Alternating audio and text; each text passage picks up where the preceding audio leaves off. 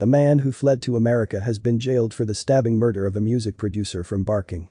Jahtel Williamson, 26, was found guilty of the murder of Dean Pascal-Modeste, 21, on Thursday, October 20. On Tuesday, October 25, Williamson was sentenced to life in prison and recommended to serve at least 23 years. Williamson had been deported from Washington, D.C. on May 1 this year.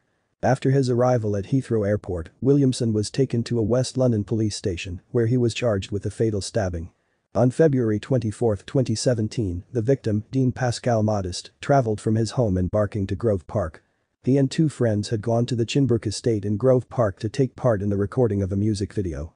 One of Dean's friends went inside a house whilst Dean and a second friend waited outside.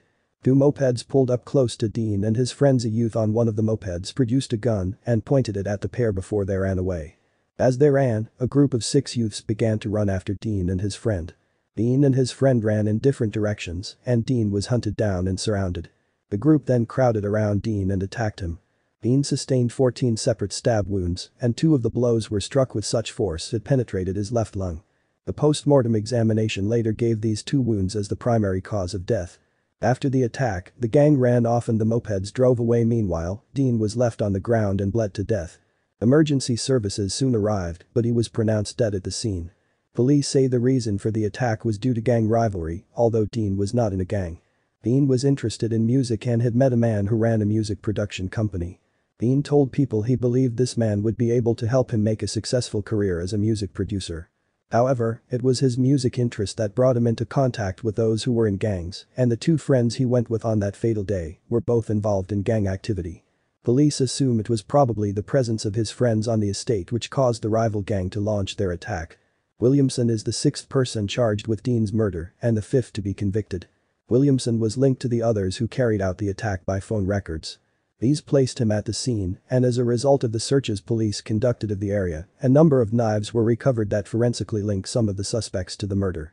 Extensive CCTV footage had placed the group together and police could prove Williamson was part of the gang who carried out the attack. Officers were also aided by members of the public who came forward and gave evidence during the court proceedings. After the stabbing, Williamson had flown out of Gatwick Airport on February 28, 2017, to Iceland and he then went on to Baltimore, USA. In 2018, the UK government made a request to the US Department of State for the extradition of Jahtel Williamson. The following year, Williamson was traced to an address in Durham, North Carolina. On March 4, 2021, the defendant was arrested and remanded in custody in North Carolina. The first trial took place in the autumn of 2017. During that trial, Corey Donaldson and Alex Scott were convicted of the murder of Dean Pascal-Modeste. Another man was found not guilty.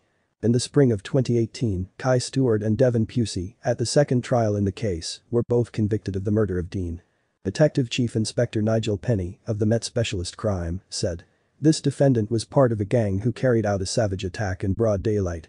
Many had armed themselves and then set out determined to do violence.